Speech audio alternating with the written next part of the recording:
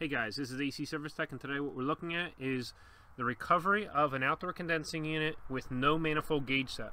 So we're using the Fieldpiece MR45. It has a digital pressure display for the input and the output. So here's the input, here's the output, and what we have is 3 valve core removal tools. So we got one here, which is acting like a T, then we have one on the vapor line and one on the liquid line.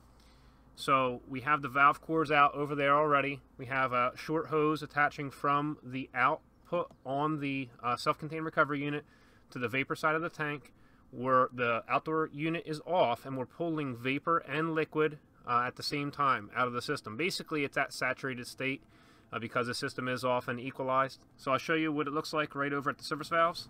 So here you have the 2 valve core removal tools. We've removed the valve cores out, and we're holding the pressure back with these 2 valves right here.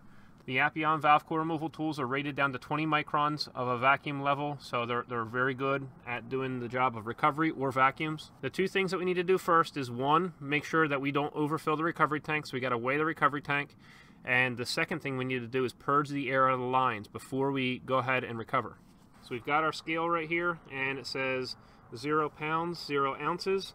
We're going to go ahead and set the refrigerant tank on the scale. And you see that it reads 30 pounds, 15 ounces. On the tank right here, it says the TW. Right here it says TW 27.5 pounds. So that's the empty tare weight of the tank. This is a 50-pound tank, and you can fill it up to 80% capacity. So 80% of 50 pounds is 40 pounds. So just to make sure that we don't go over that, we're going to stick around 38 pounds total worth of refrigerant that we can put in this bottle. And in reference to the tare weight, we just add that. So 38 pounds plus 27.5 is 65.5 pounds total. You see our scale reads 30 pounds, roughly 15 ounces. So we can put in another almost 35 pounds. So a little bit less than 35 pounds worth of refrigerant. This system right here is only going to have probably around 5 pounds or so, but we'll go ahead and monitor it as we recover the refrigerant. Now, if you can see, we have this line coming from the vapor and this line coming from the liquid off of the outdoor condenser. It's getting teed together, it's going through the filter dryer, and then it's coming through over to the recovery tank. So this is where we're going to purge the air out of the lines at. So we're going to turn the valves on the valve cores on, and then we're going to purge the air out right here. The recovery machine will allow the refrigerant to come through and go to the bottle. All right, without the recovery unit being on. So now we're going to go ahead and purge the air out of the lines. I want to make sure that all the air is out and it's just refrigerant coming through, because we do not want to contaminate the recovery tank. So that should be good right about there. So it is hard to tell when you get all the air out of the lines, because in saturated state you're not going to see the liquid evaporating in the air, so you won't be able to tell. You might hear a little noise change, and that's about it. And sometimes you really don't hear much of a noise change. Now we're going to turn the recovery bottle on. We're opening the handle counterclockwise. Now just go ahead and turn this on.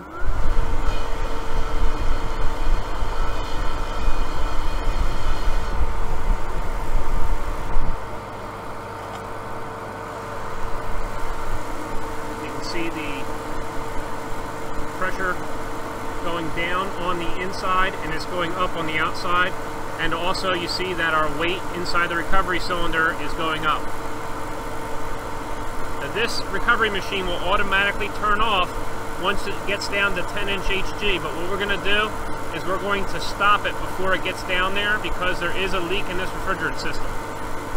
So we don't want to end up putting air in the tank, so we're just going to go right below 0 psig, and that's going to be about it.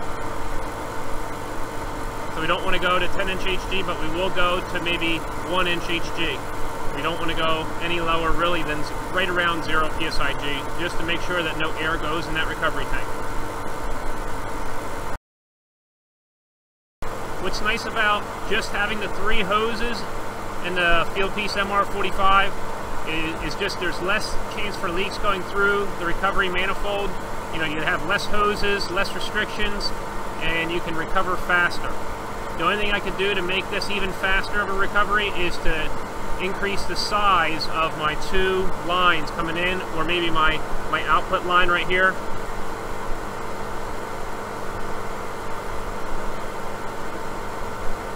I could end up having the two lines being 3/8, you know, with 1/4-inch fittings on them.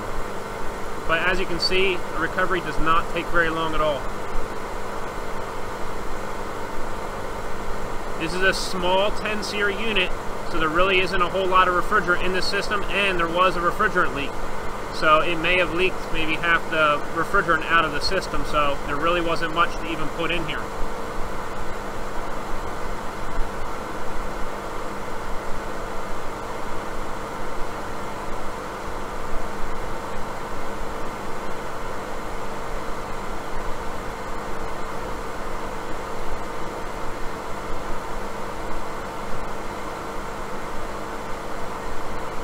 See our handles on recovery right now.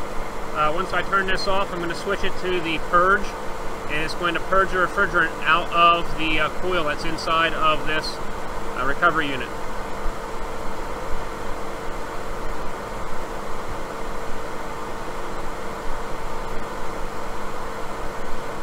I'm going to go ahead and shut this off now. You see that we're at 0 psig. We're going to wait and just see if that rises now. I want to make sure that I'm not pulling any air through the leak on the system.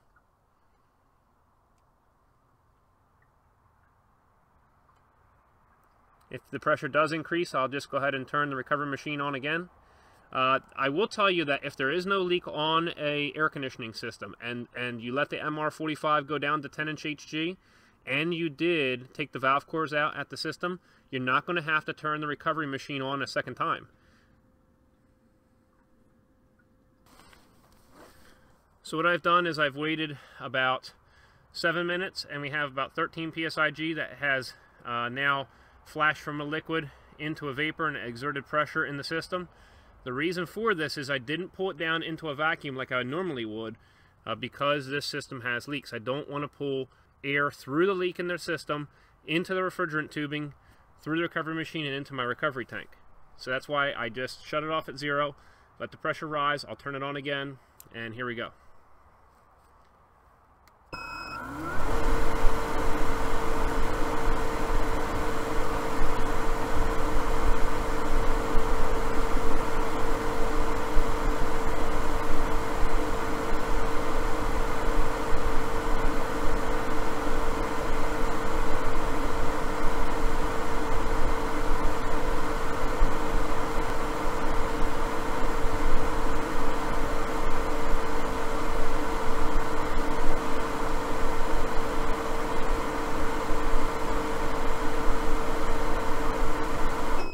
So that much amounted to about 1.3 ounces of refrigerant from when it was at, say, 13 or 14 psig until now when it's at 0.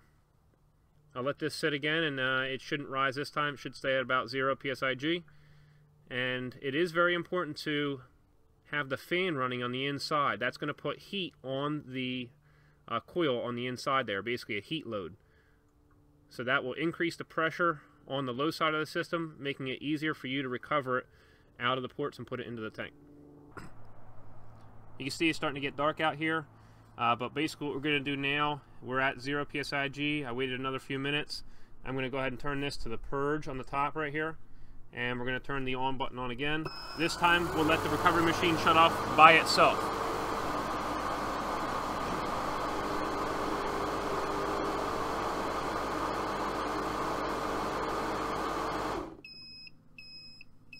So that's how you do it. If you're looking for the tools and supplies used in this video, I have them all linked down in the comment and description section below. And if you want to support this HVACR training channel, check out patreon.com/acservicetech.